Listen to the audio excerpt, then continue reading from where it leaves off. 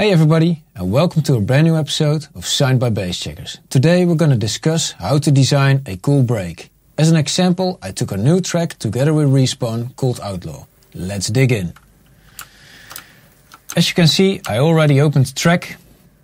And yeah, I'm going to explain a lot about it. Let's first start out with this.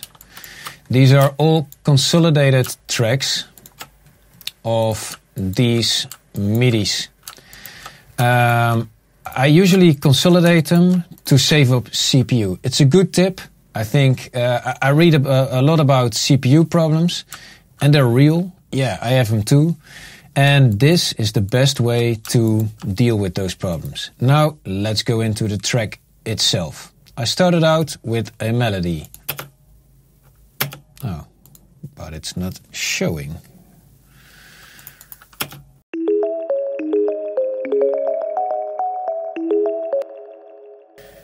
I'm gonna go through it real quick. It's a plug from the Silent. I have a filter on there, delay, reverb, and yeah, just a little dip over there. Nothing that special. It sounds really cool though, and I love the melody. It's kinda spooky. Furthermore, when I play this without the melody,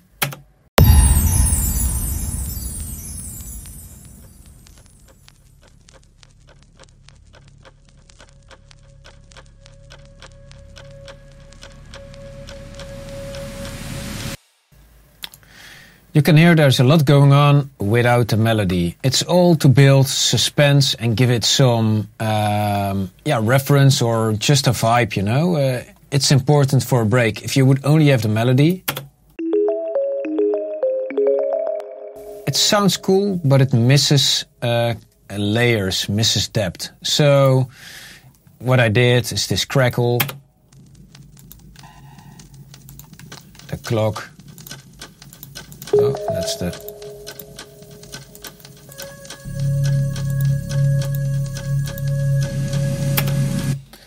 All these elements together define the start of the break. And you gotta remember, before this, like in this place, was the last part of the drop.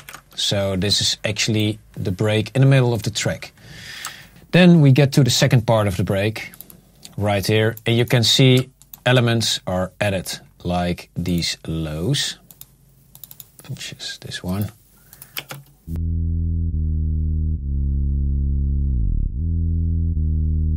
And that's actually this one. This one here is a hoovery sound.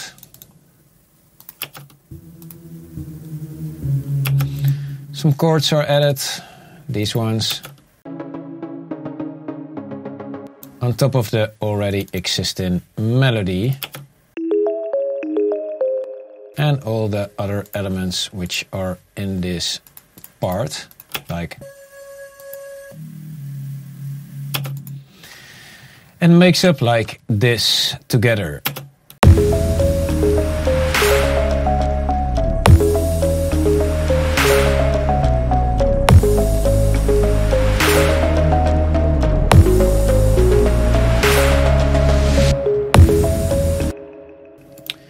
You can notice we have these pitch bends here, which do their work on this one and this one, maybe even this one.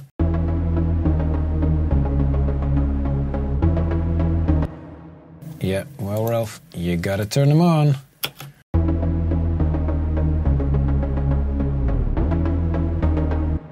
Okay. Gives these cool effects and makes it more dynamic or real actually, because when you play an instrument and let's say a guitar, you always have to get to the notes. And these pitch bends, it's not the same actually, but it gives more like this, yeah, dynamic living. It makes it more a little bit less generic, so to speak. Of course, here's the crackle still, and what's also cool was something else. Oh yeah, no, it's not pretty, not that cool. I have a kick always here.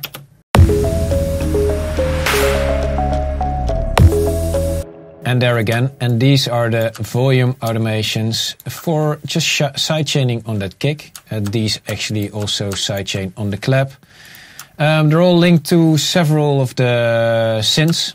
And it all works up to this part right here, the big part, and we can have a listen.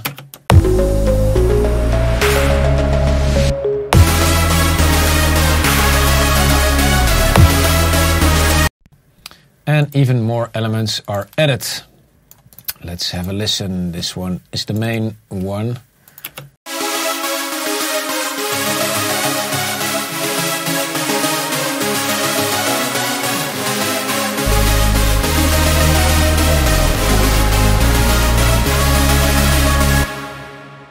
Okay, as you can see, there are a lot of synths here playing. They're all here. It's Nexus, Silent, all combined. I'm not going to dig into how they sound or what the presets are. Yeah, I'm doing several of the effects, and they all come. You can see them all being linked here to this channel right here, where we do some boosting, this for the part where it gets a little bit bigger, some compression, and it all makes up for this sound together. Why do I link them all? I like it all in one bus, and here you can adjust all the separate volumes. And I always like to compress them into one another. It just makes it a bit more sound like one sound. I also have this vocal effect here. It's made from the Cashmere thing. It's just this thing. Here it's on plus 400. It usually starts out like this.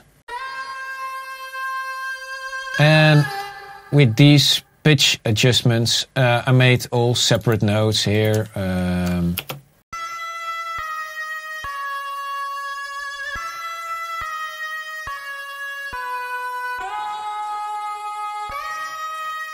And it plays this scheme right there, and I think it sounds really cool. It's a cool thing to use vocal as such a layer, and if you leave it out, for instance, you have this whole thing here.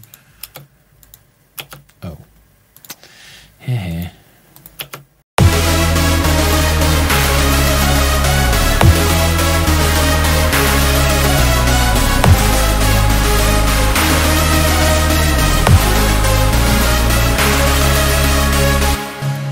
It really needs to be there. Even though you have so much noise already going on, it fills up this something higher in the spectrum of the EQ, which is really cool and sounds sharp, and kind of adds emotion as well.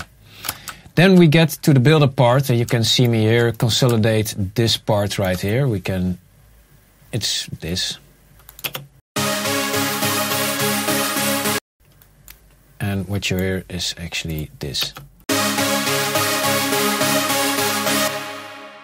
For those who don't know how to consolidate, just select them. Oh, you should actually select the length as well here, and then select what you want to consolidate. Tools, consolidate, selection start, and then you can have this. I always turn on dithering, or dithering. Makes the quality just slightly better. Not sure if you really hear it, but hey, every piece of quality is nice to have.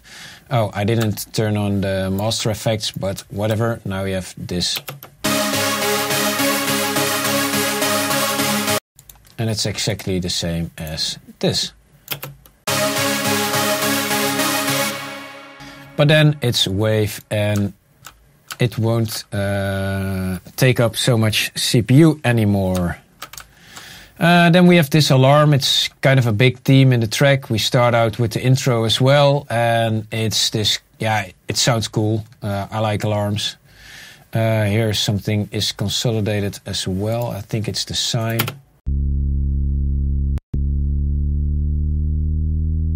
And it's pitching up there until the end. Yeah, the track is in triplet, so instead of doing normal snare building up, this is all in triplet, which you can hear.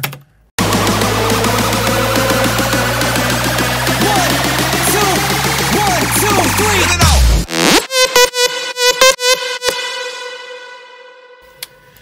And that's the lead. I actually want to have this right here, the drop.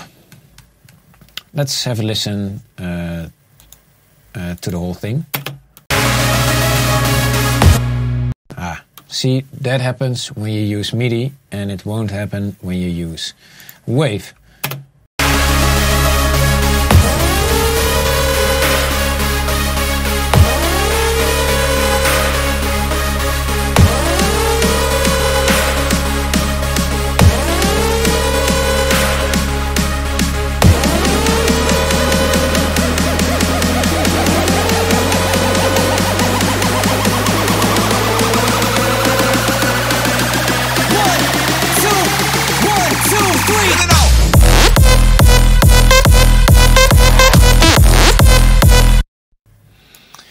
Okay, so there we drop. The structure here, the design of the break is we get into the break and then it starts out really mellow.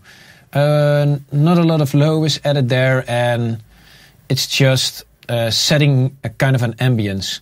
Then here we're gonna add some character. We have the lows come in of the Hoover and the sine. Here comes the chord which is played, and then here we go all out. This is like the ensemble of everything. And then obviously we have to go work towards the break, and we do that by making this big ass build-up. And that's always a hard part. Sometimes I only use 8 bars for a build-up, sometimes 16. I always tend to make the second break or the second build-up of the track a little bit bigger than the first one, because we already know the drop and it's not going to surprise you as much now as it did before. So we gotta take it up just a notch so we can make the excitement so huge that the drop will have its effect again. It's all a relative thing. The bigger this goes, the harder this will drop. Or sometimes when this is so cool, and it will just surprise you by just coming in there all of a sudden. Yeah, you can just play around with it. Furthermore, some cool stuff now. I just added some swooshes, which I just grabbed from several sample packs, or Respawn did.